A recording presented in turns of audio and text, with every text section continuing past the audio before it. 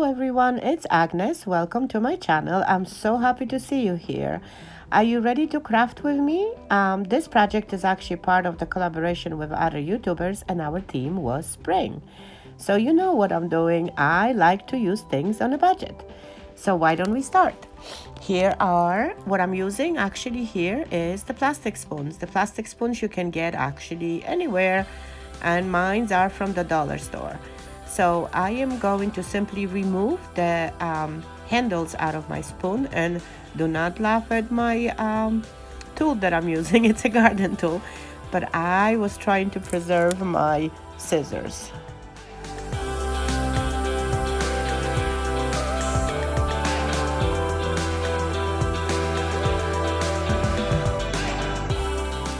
You can see that didn't take a long time. So now it's time, simply because I do want to camouflage my plastic spoons, I would like to cover them a little bit with couple coats of my chalk paint, my handy dandy, my favorite deco art chalk paint. For your convenience, I will add the link in my description box for you to see exactly what I am using.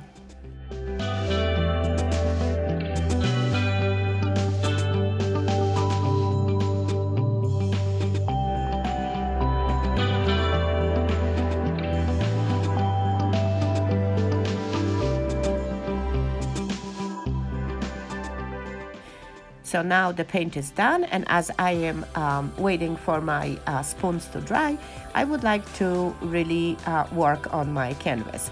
I do have a canvas that was slightly destroyed, and I don't know what happened, so I decided to use that in my project and simply use it in its reverse form. So that means is I am going to strip the canvas out of the frame and expose, you will be shocked, the beautiful actually frame, wooden frame of that canvas.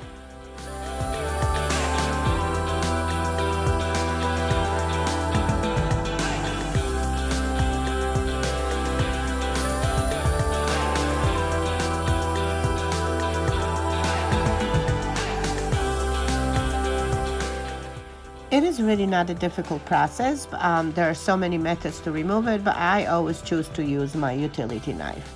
So now my canvas is out of the frame, and I am going to simply cut the remaining, pieces of the canvas to nicely later fit back.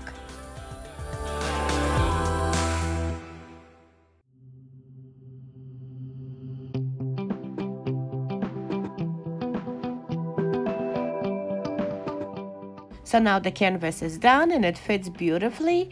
So now it's time to check on our spoons and see if our heart. So it seems like our heart is actually dried. And now it's time for us to simply start the installation of our flower. So what we are going to do is just simply insert right at the edge spoons, one next to each other. We're leaving with little minimal space in between.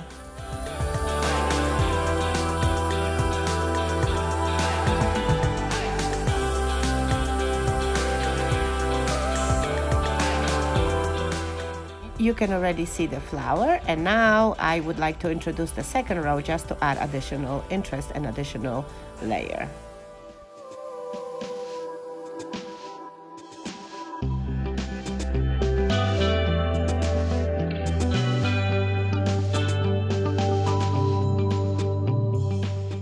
So our flower seems to be almost done, and now it's time to make a decision. Do I use the white side of a canvas, or do I use the natural color canvas? What do you think? It is not an easy decision. I think I am going to simply keep it all white and use the lighter one. Just because our flower does not hold any big of a weight, I decided to install my canvas back to my frame using the hot glue.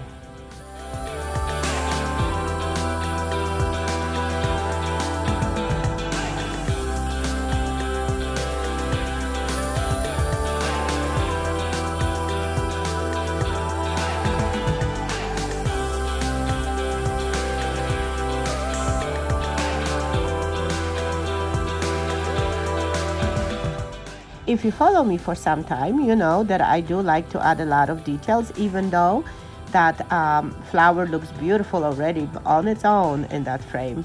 But guess what? I would like to add the leaf or two. So I am going to use the burlap and cut a little strip of it and make the leaf.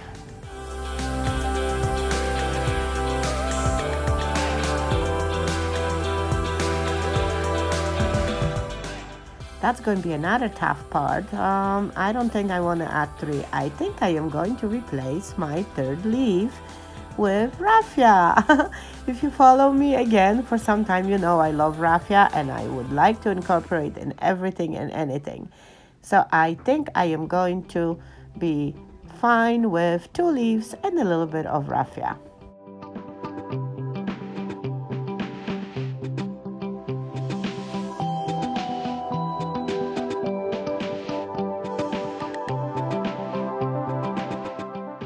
Decision is made and it's time to put all together. Here we go. The hot glue goes on and the flower is going to get installed.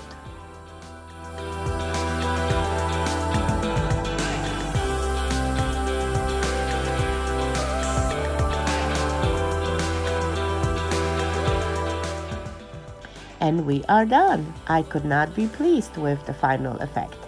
Curious what you think about it? Here are more pictures.